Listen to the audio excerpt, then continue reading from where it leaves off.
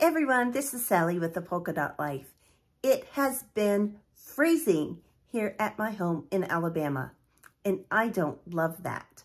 I know that several parts of the United States have had bitterly cold temperatures over the last week or so. Today's stamp set makes me think of tropical vacations and warmer days ahead. Let's flip the camera down and get started. You will find the stamp sets that we are working with today in the Celebration catalog. Just to remind you, Celebration runs until February 28th of 2022. Let's open the catalog. When I first went through the catalog, I went right past this page. This didn't jump out at me or anything. It is called the Island Vibes stamp set. But I was just so hurrying to get through to the middle of the catalog that I just glossed right over the front page. And a lot of times our publications are just other information on these first two pages. So it just didn't click with me. So we are going to be working with this stamp set. For our sentiments, we are going with the Special Moments Sentiment stamp set. And that is on page 14 of your Celebration catalog, if you have one. If you don't already have a hard copy of the catalog, go on over to thepolkadotlife.com and you can get a digital copy there, or you can request a hard copy of your very own. Our card is pretty straightforward today, but I just wanted to show you some different ways that you could use this set. We have some fun things that we get to play with today.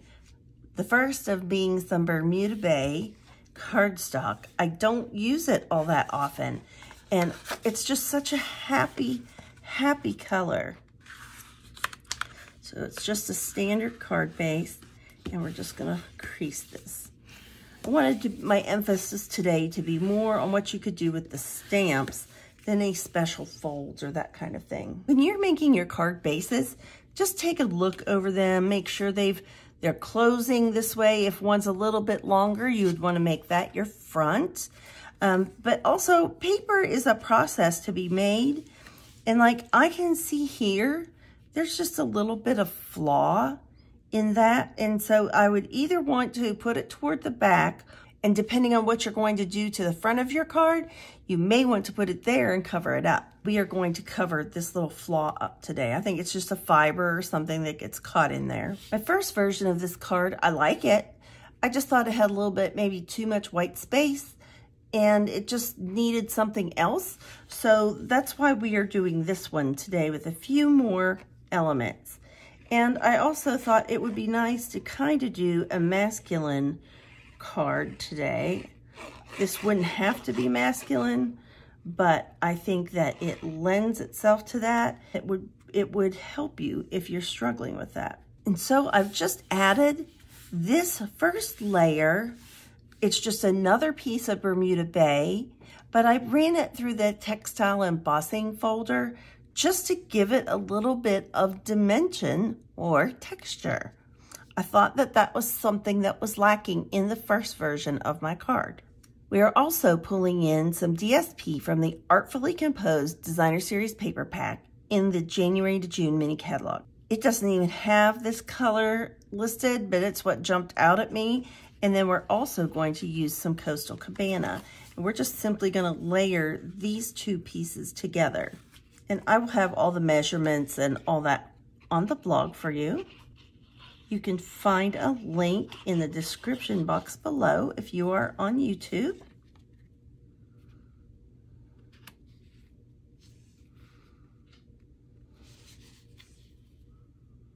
And we're just going to simply layer this together. Nothing big or profound about this. I'm just going to set that to the side.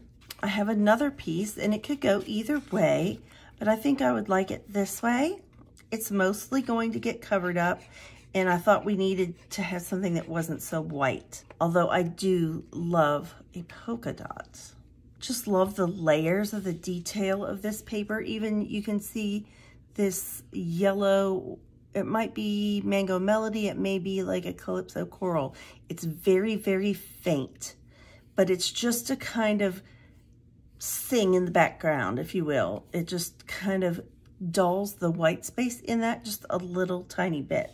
Okay, we are set up to do some stamping. This stamp does tend to like a practice stamp, and I just re-inked my ink pads, and so I kind of want to give it a try and see how it does. Oh yeah, I think that was part of the problem, is that my ink pad was just too dry. And I want to get this down far enough that this image all gets on there, but I also don't want to go too far down. I still want to get that portion over here on our stamp, or on our piece of paper. You can see I just missed this a little bit here, so I will just take a little sliver of that off with my trimmer. There's always a way to fix boo-boos. We could flip it over even if we wanted to. I also want to practice with this. 2 reasons. First of all, I also re-inked this stamp pad, so it is a little bit juicy. So I will have to have a light touch with that. Now, I didn't line that up, but it's nice just to practice it a few times to see, you know, just get yourself straight, see how it's going to stamp. I'm going to pull this down out of frame for a minute because I need for this greeting to fit on here in just a specific point.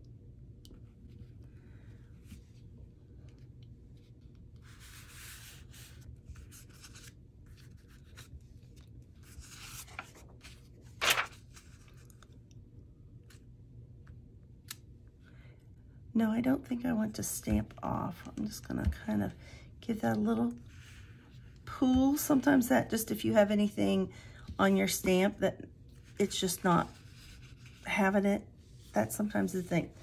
This isn't bad, we can work with that. But since there is 2 sides, let's just go ahead and flip this over. Since neither image really stamped out the way I wanted it to, let's just bring it up, and I'll take the little part of that higher leaf off of my image, or off of my paper. And then my greeting won't be as crowded. I like that much better. Clean off our stamp with our chamois and put away our old olive. And then let's have another try. And I also will have a better space to put this sentiment.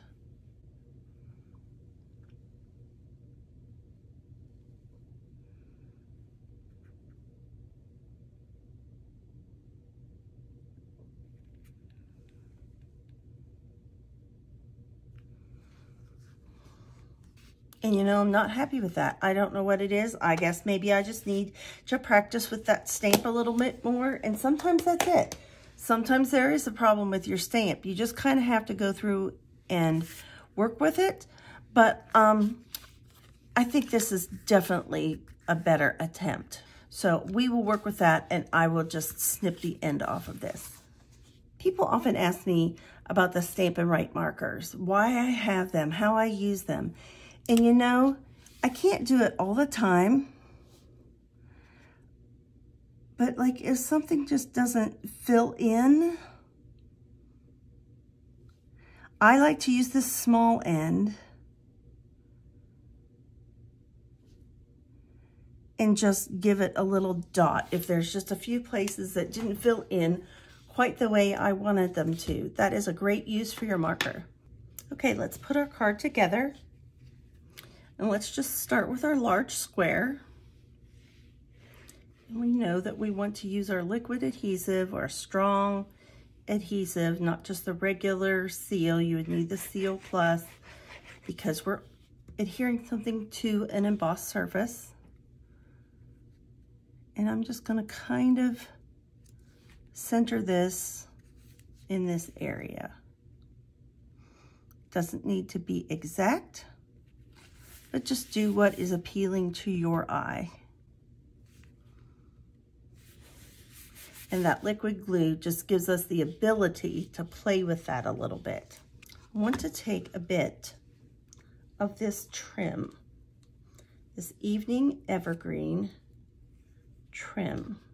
Just a little bit more than what goes under here. And I actually do also have a tape runner over here, so I'm just gonna put a little bit of seal right down the center here. And let's just kind of center it how you want over that area. And it's just enough to hold it in place until we put it on our card. I just thought it needed a little bit of something, and I do actually like that this ended up being long enough to go clear across there. I do want to fix this though, that's bothering me.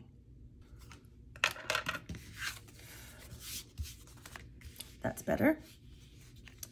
So we can put this however we want. And you'll see with my example, I pulled it over further, but since we have this trim on here, I don't think I want to do that. Bring in our dimensionals.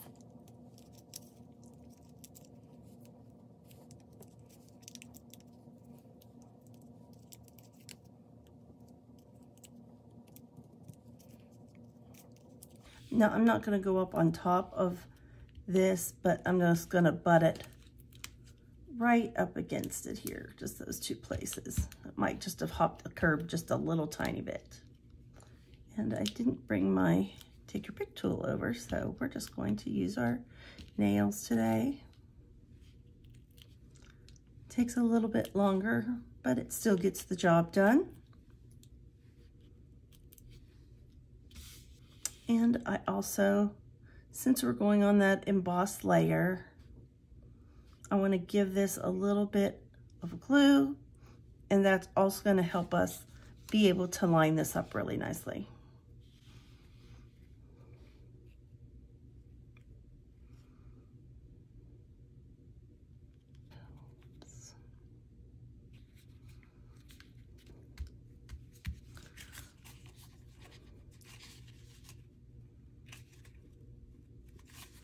I love the looks of all those different shades of green. And this is kind of a green. These two kind of fall in that, are they green, are they blue category, but I still like them. They're just the same.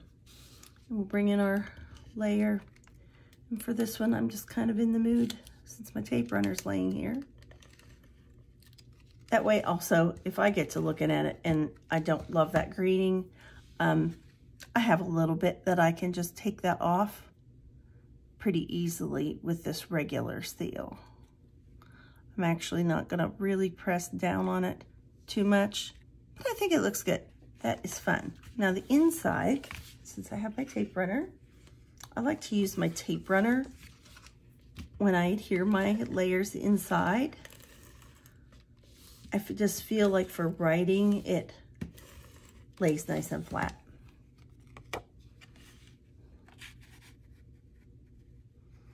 So I kind of have a thing, I like my liquid glue, but I'm also a right tool for the right job kind of girl. Let's see, yes. I just had a little strip of that Designer Series paper laying around, so I put that at the top and stamped one of those leaf images at the bottom. Of course, you could add some bling to that card if you wanted to.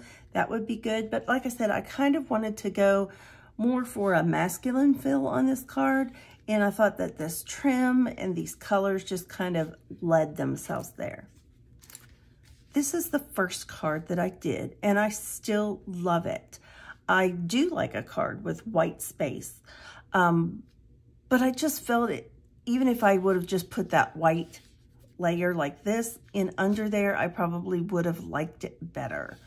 Let's see, did I do it? Yes, I did do the inside of that card as well. I did this really sweet fold here using the pineapple. I found that I like the mango melody and old olive combination the best for doing the pineapple. And I didn't stamp anything on the inside since you're kind of limited here as to where you can write. And of course I did envelopes for all of these as well. Sometimes you just need a calm and quiet card, and that's what I tried to go for here with making a sympathy card with the plant that's included. And I just didn't put anything on the inside of that. I did a fun technique on this card. It involved the embossing folder and some clear embossing powder. And so you can hear that it's covered. I'm not sure you can see the sheen on it, especially on a white layer. The camera doesn't love white, but this is just totally, it's almost like it's plastic.